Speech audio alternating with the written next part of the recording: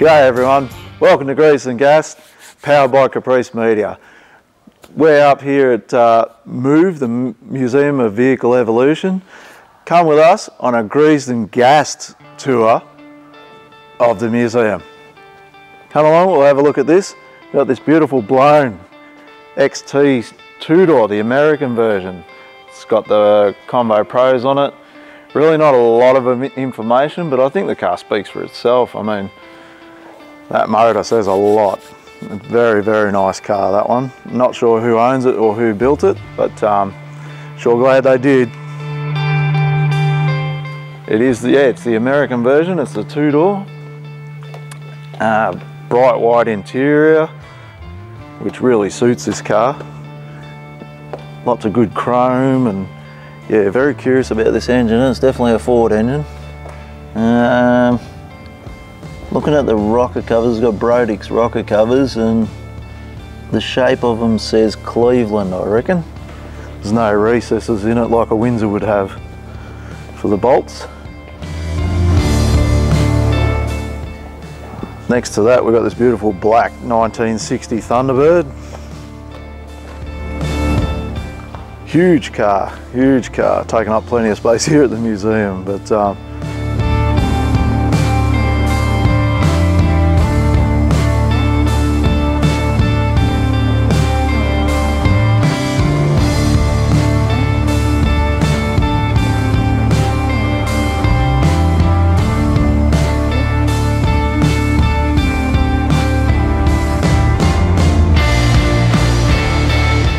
well, here we got the 69 Z28, the RS hideaway headlight option, and the Enduro front bumper bar. These things are rubber or urethane or something. It's got the correct 302 that got these cars into a particular series of racing. It's got the optional bright yellow houndstooth interior, gauges in the console, and it's also a 4-speed, which would make it a lot more fun. Love the American Racing torque thrust wheels on it, and the black stripes. Got optional overriders on the back bumper bar. Yeah, just a great car. You know it's a favourite of mine.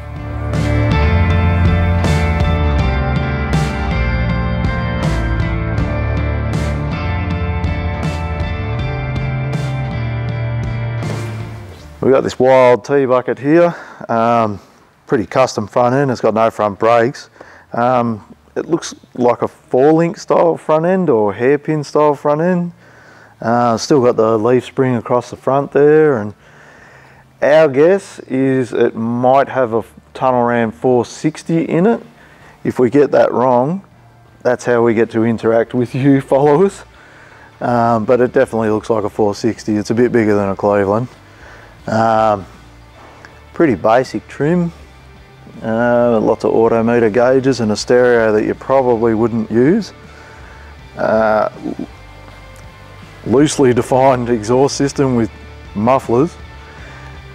Big Mickey Thompson tyres. It looks like it's got a quick change rear end and Jag independent rear suspension in it. Pretty wild looking T-bucket, this one. Be lucky to keep the front wheels on the ground, I reckon.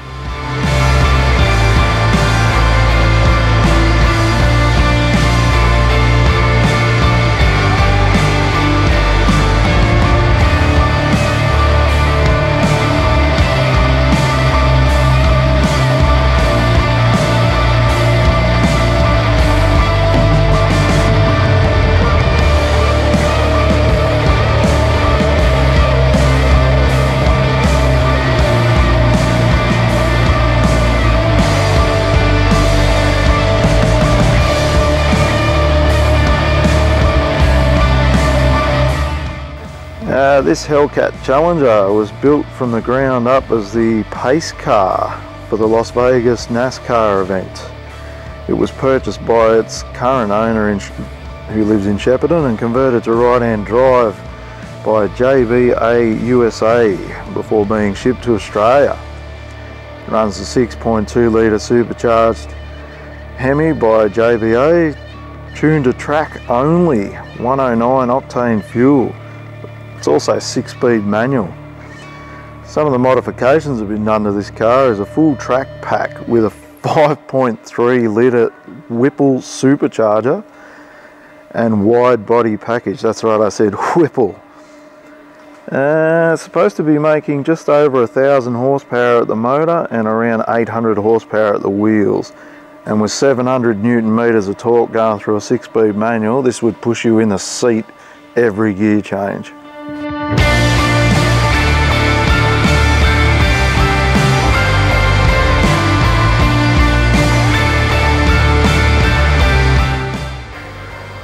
Got the old 1962 Oldsmobile Starfire. This one's actually running a 349 V8, 3-speed hydromatic auto. The Starfire was produced in 3 non-continuous generations beginning in 1954. For the 1962 model year, the convertible was joined by a 2-door hardtop, which featured a new convertible styled roofline shared with other Oldsmobile 88 coupes. Horsepower was increased to 343 horsepower. 1962 was the best sales year for this generation of Starfire, with series of the sales of the hardtop coupe being 34,000, nearly 35,000. So that great car with a lot of chrome that when you restore one of these, you would want to catalogue every piece of chrome as it goes out.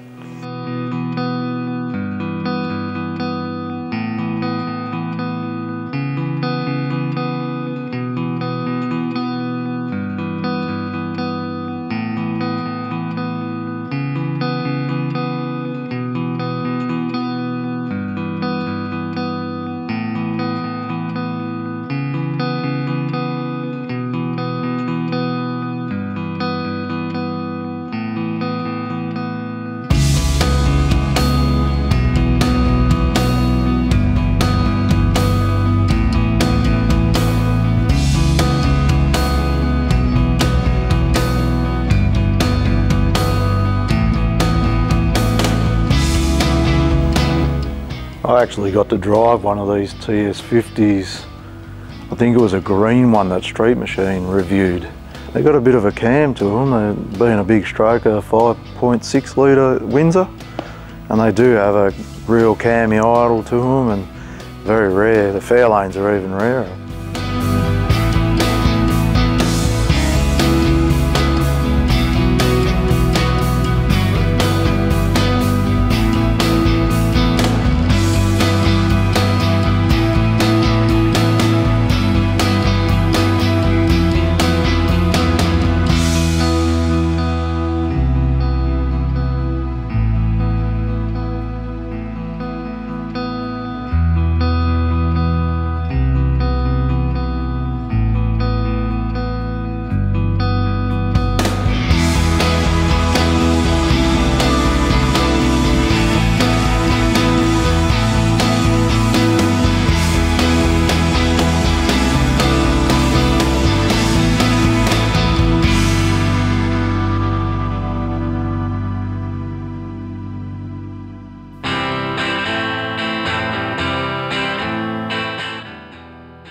Here we have the well-known VE Monaro. I believe this car was partially a VE Ute at some point, and yeah, this has gone through a bit of a freshen up with Maskell's Customs and Classics there. It's a 700 horsepower LS in it with a 6-speed manual.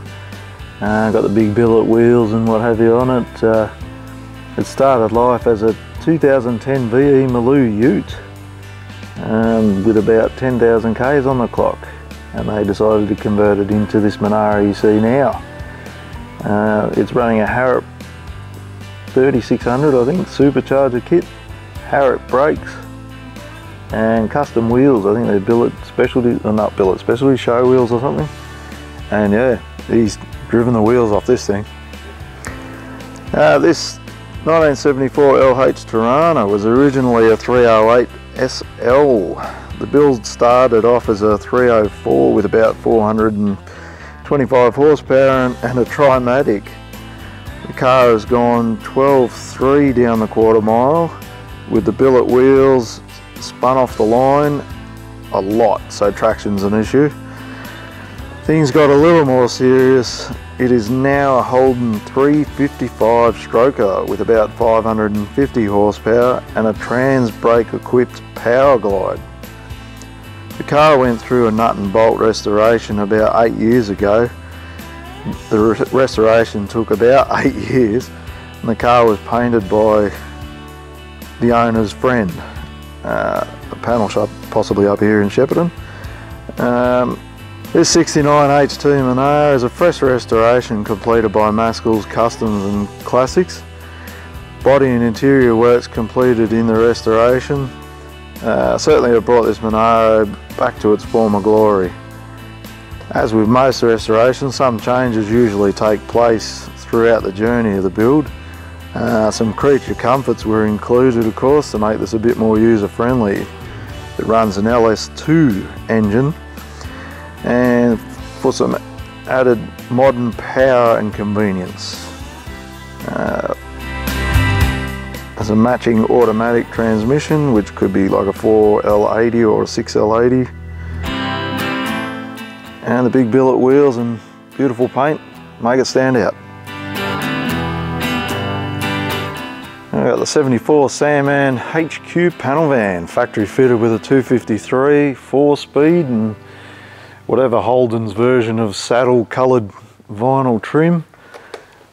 Beautiful yellow paint with the black stripes and what have you. Just a great cruiser, and looking at all the zinc coating and all that sort of stuff on the throttle linkages and what have you under the bonnet is a pretty faithful restoration, this one.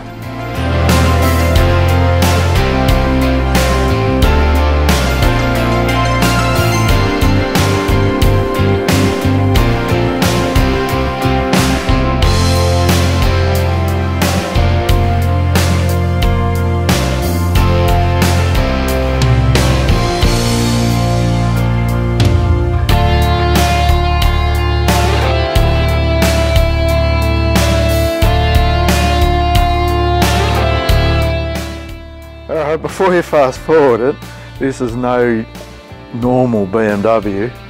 It's an E39 M5 converted to a ute by Southern Rod and Custom up here in Shepparton. This ute belongs to pro golfer Stuart Appleby. Would have been in Street Machine a while ago and pops up every now and then, but yeah, it's still got the 5-litre V8 and 6-speed manual that it came with, and it will be a very unique car forever.